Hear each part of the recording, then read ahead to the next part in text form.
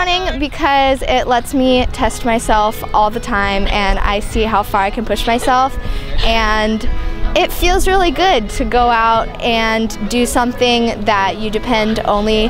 I mean, we have a team, but you also have to depend on yourself, and it's kind of cool to see how much you can do and constantly be figuring that out. Just what it does for me, like gets you in shape, gets you nice abs and so forth. It makes me feel good, and it makes me feel good when I see the kids do well, achieve their goals. So it's, you know, good feeling.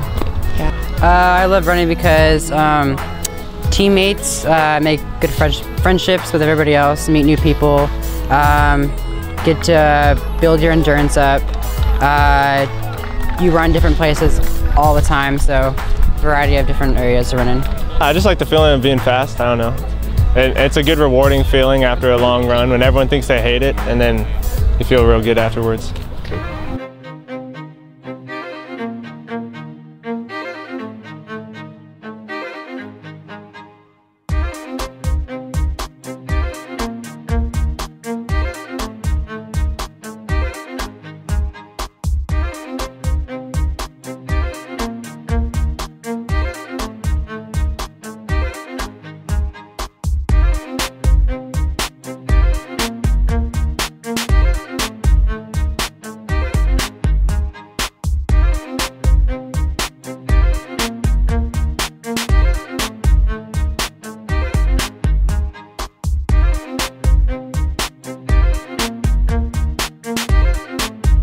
So, what about off season?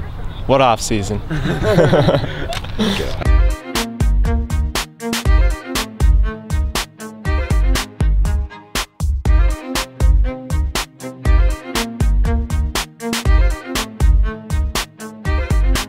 When they're out racing, you know, I try to strategize for them. Like if there's somebody in front of them that I think they can catch, I try to encourage them to do that.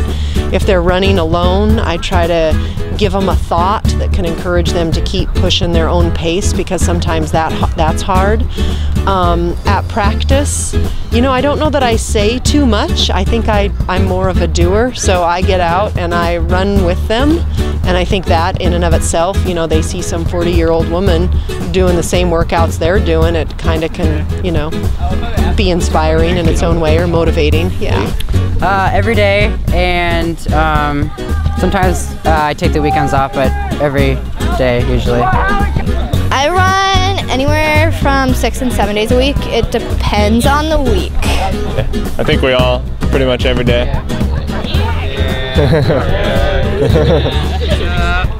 How do you feel right now? Pretty good. Pretty decent. Tired? Yeah, definitely.